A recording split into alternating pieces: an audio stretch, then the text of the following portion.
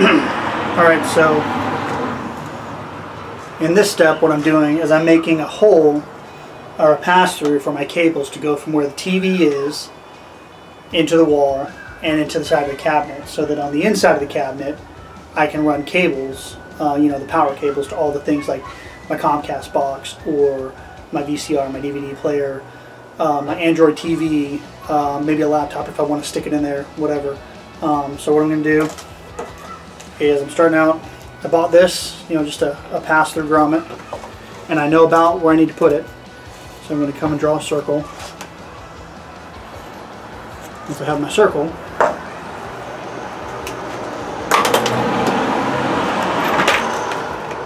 I'm just going to grab one of my spade bits, because I need to start a hole, and then we'll use our other saw to cut the rest of it out.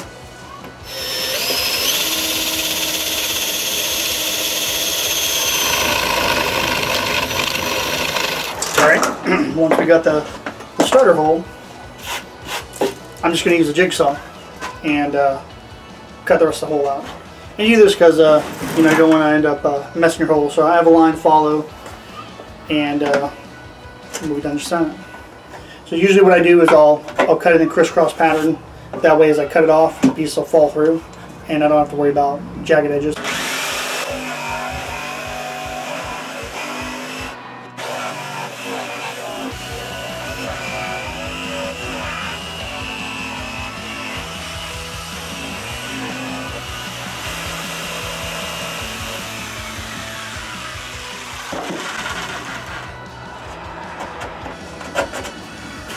Once you got your hole cut, if it's too rough, you can always sand it down.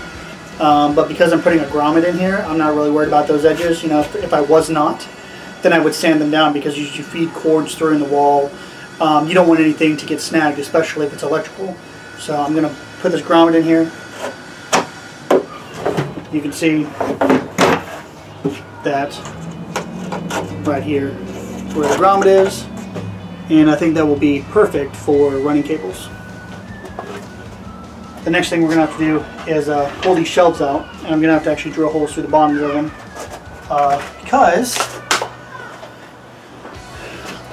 each shelf, obviously, if I'm running power cords or HDMI cables, whatever, I have to get a way to go from one shelf to the other, and I don't want to come out the front. It's going to kind of defeat the purpose of building this media cabinet, right? You don't want all the messy spaghetti cables laying everywhere. So I'm going to pull these shelves out that I put in earlier, and I'm going to drill some holes in the back, just a small cutout, and we'll go from there. Alright, so now what I'm doing, I pulled my shelves out, and I am going to etch the back, or put a slot in the back of each shelf, so that when I'm running wires, they can go behind the shelves. I don't want to come out the front. So I know that my board is about 20 1/4. So what I'm going to do, I'm just going to come in about 4 inches on each side, and probably make about a inch and a half inch deep cut, and then just take it down, the whole length of the board on either side, so that I get a nice gap behind the shelf for those power cables to go up and through. I'm doing 4 inches here.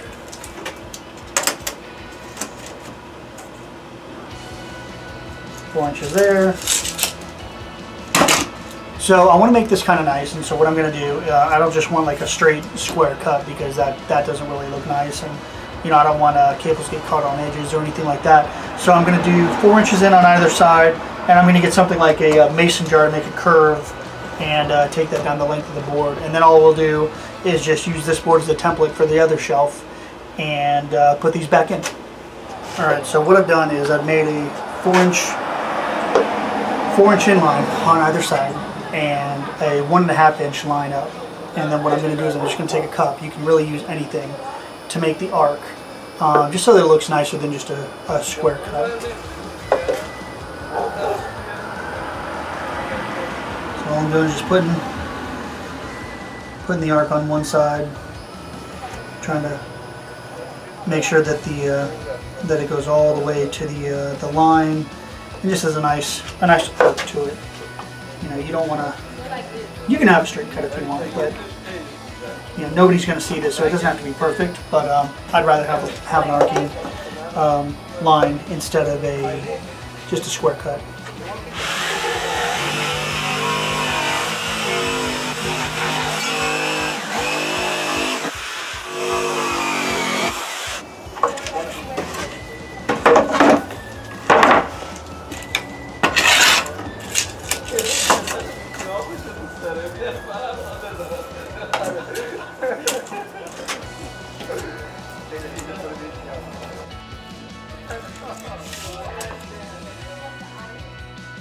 Alright, so I'm going to have to make some changes to this box. I was getting ready to put it back together. You can see I pulled the shelves out. I'm actually painting those right now, and I'll be painting this box also. And I got to thinking, you know, equipment, it's not a lot of equipment, but it's enough to, you know, things are always on, like cable boxes, they're always on. So I was thinking about cooling things. Of course, the wind is going to blow now. So what I've done is I've ordered and picked up a fan, or ordered a fan. It came in today, and I'm gonna mount it on the back side of this, and it will connect to the power strip that we're gonna install. And basically, that's just to keep air flowing through the box to remove heat, because as we all know, heat in electronics is not a good thing. It's a good way to burn things out and drastically lower their lifespan.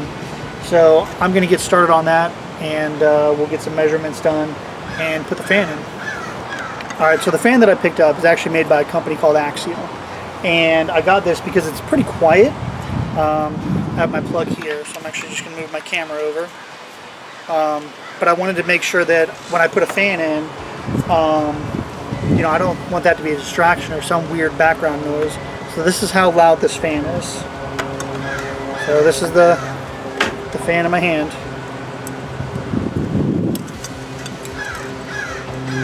Set it down so I don't break it. Plug it in.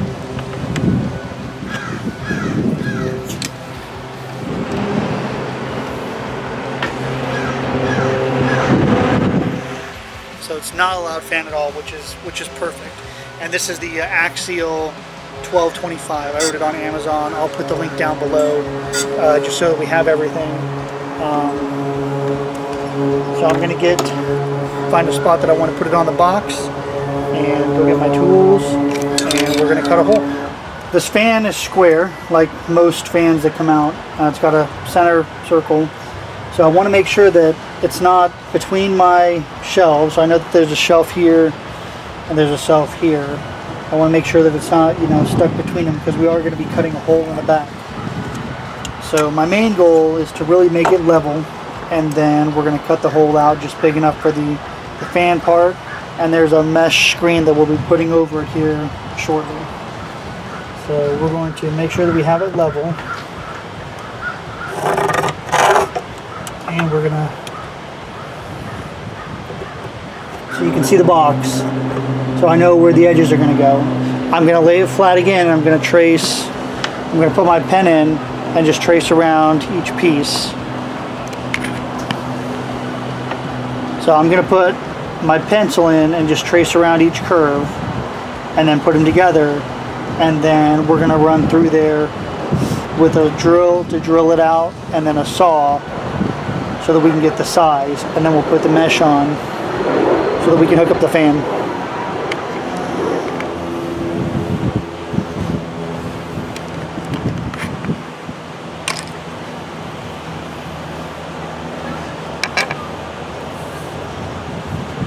Alright, so now that I've traced it right here, we're going to go get a paddle bit, drill through the middle, and then jigsaw it out so that we have a nice round hole, and then we'll be able to mount this up.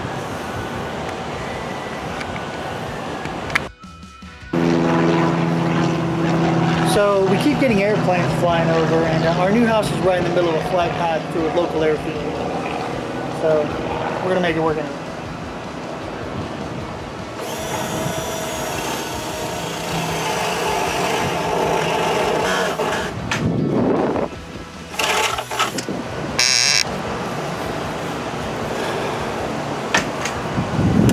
So next we're just going to take a saw, follow the lines, and cut out the circle. We have to lay this down so that we can do that.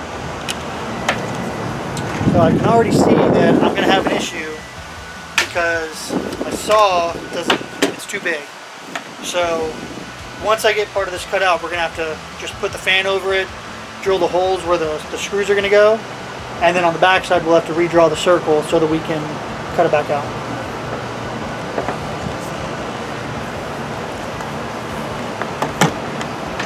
We're just going to use a 5/64.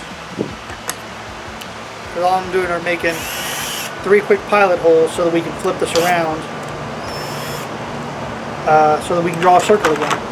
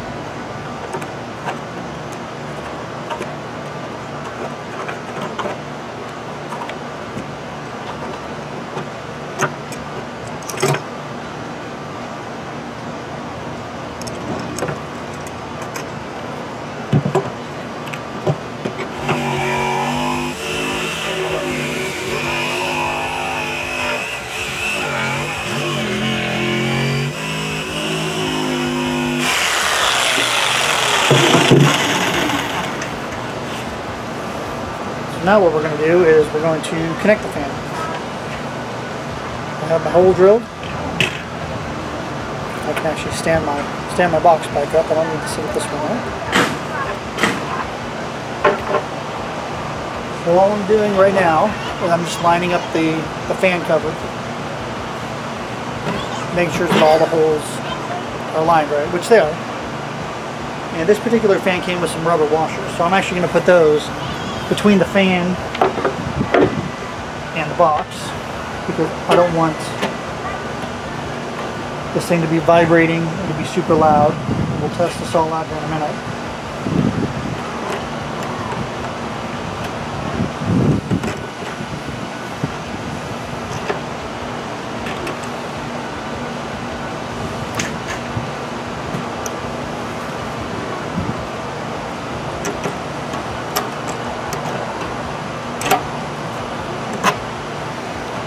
Alright, so we are pushed all the way through.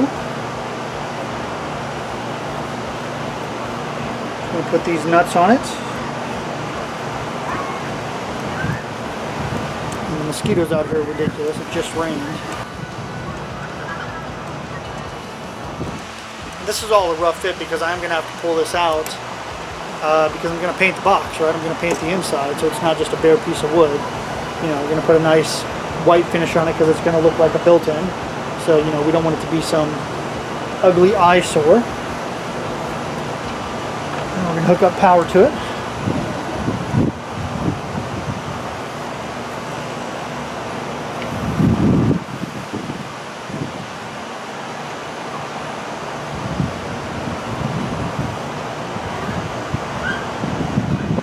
And there we go. The fan is running. You can barely hear it.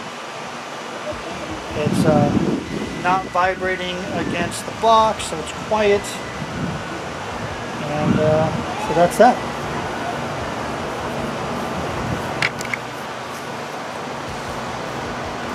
So what I'm going to do now is I'm just going to throw a coat of paint on it, just the inside of the box. I don't need to paint the outside because that's all going to be inside the chimney.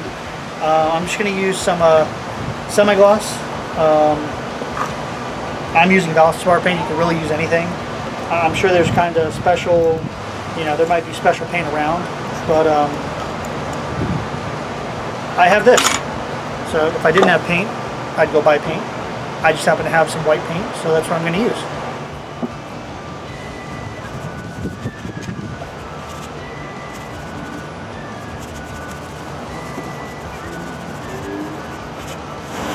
So thanks to the paint, one thing that I found is I have gaps. And so what I'll be able to do after this first coat of paint dries is I'll come back with some caulk and I'll fill those gaps and then repaint them.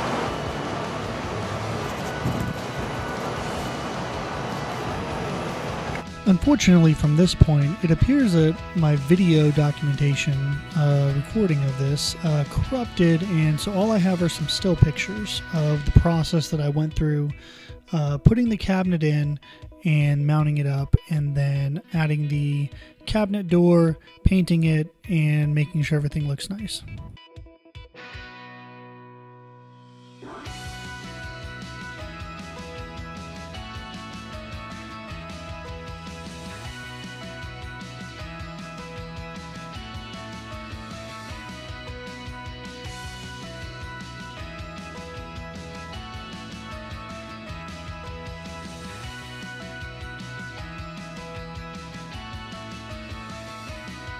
Now that we've completed painting and priming, we will pick up some glass once the measurements are done from a local shop, maybe Lowe's or Home Depot, and we will get that measured out. We'll put some sealant in, put the glass in, put some brackets in so that the glass doesn't fall back out, and get this mounted on the wall.